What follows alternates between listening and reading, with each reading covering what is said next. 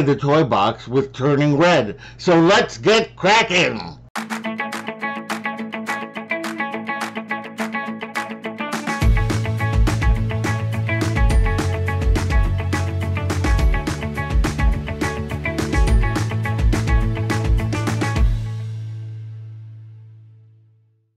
Hello all my explorers, and welcome back to Loren's Adventures Out There. And if you're new, thank you so much for joining us. We really appreciate it. My name is Loren, and I'm with Castles, Capes, and Clones, where we discuss everything in the Disney universe. We talk Disney, Pixar, Marvel, Star Wars, The Muppets, 20th Century, National Geographic, Disney Plus, ABC, Hulu. If it's about Disney, we're talking about it, so if you like that kind of content, we'd love it if you would subscribe to our channel, hit the bell for notifications, and do like this post, as it really does help us out.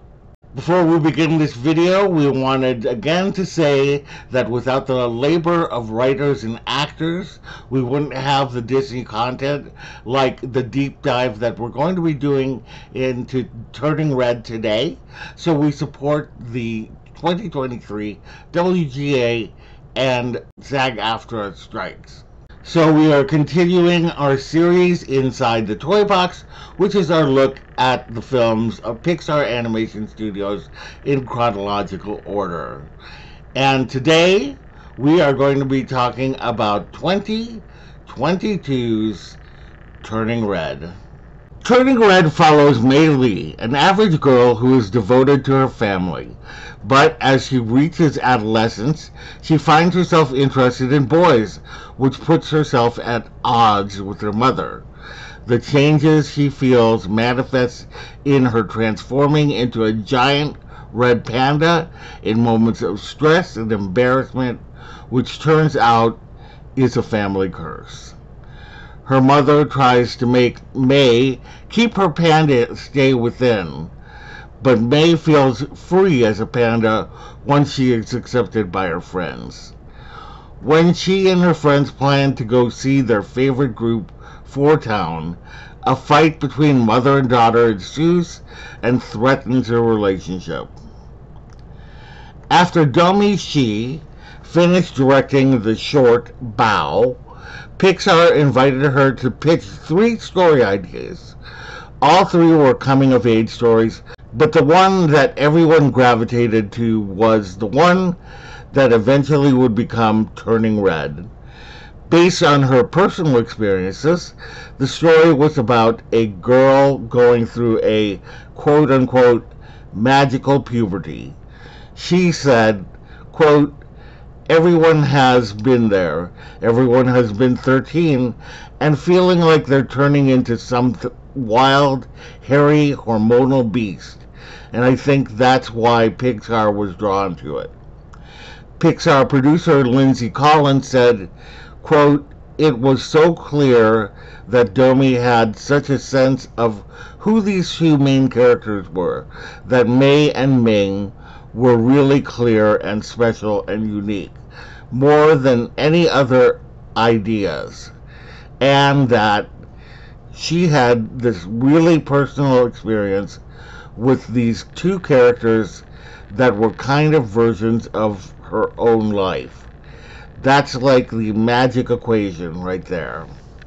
Originally titled Red, the film would be both written and directed by she herself, making her the first woman to solely direct a film at Pixar.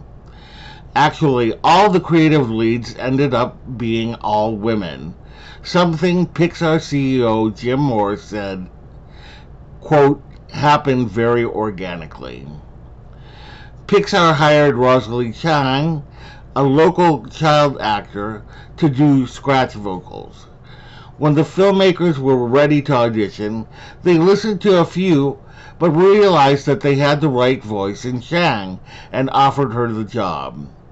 It was just as they started to record that the world went into lockdown due to COVID. Pixar sent Chang recording equipment, and they transformed a room for her to record. She knew she wanted Sandra Oh for the role of the mother, Ming.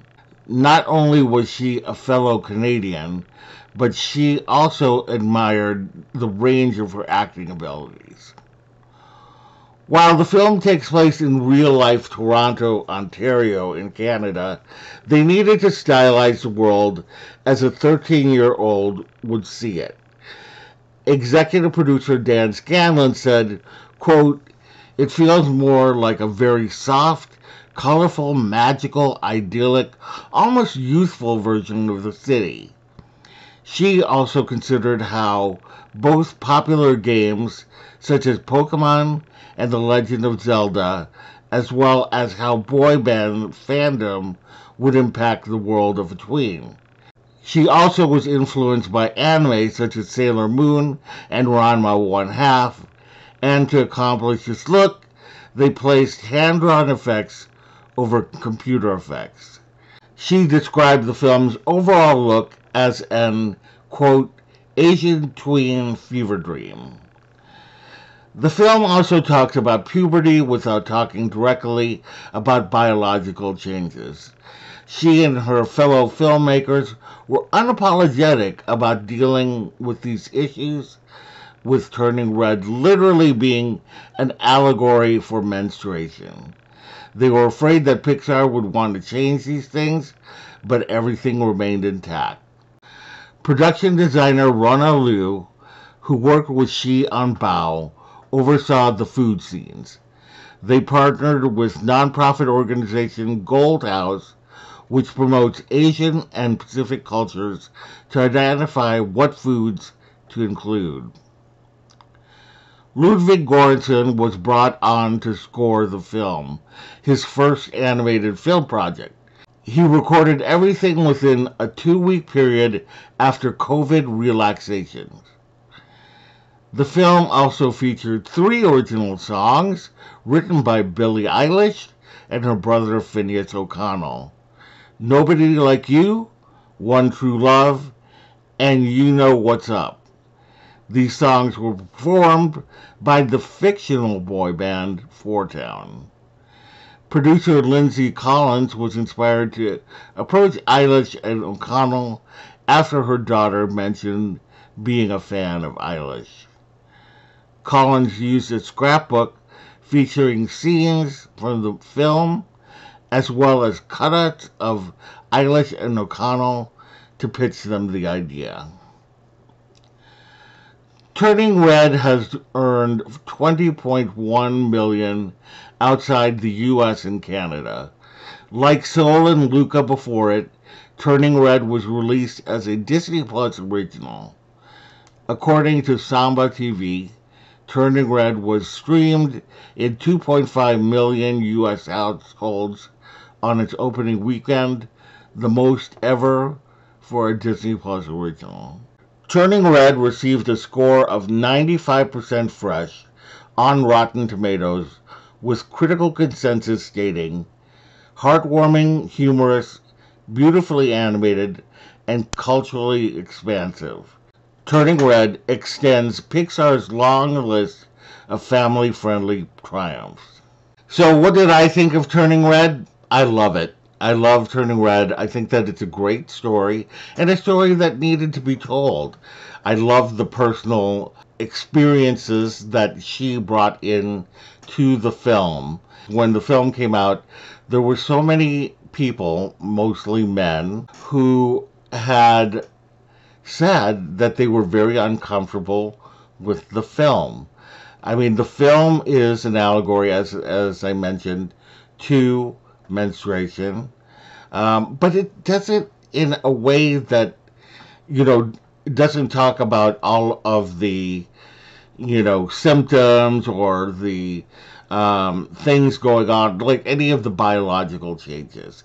If you have a problem with even the slightest discussion about puberty happening amongst women, I don't think the problem is the film. I honestly don't.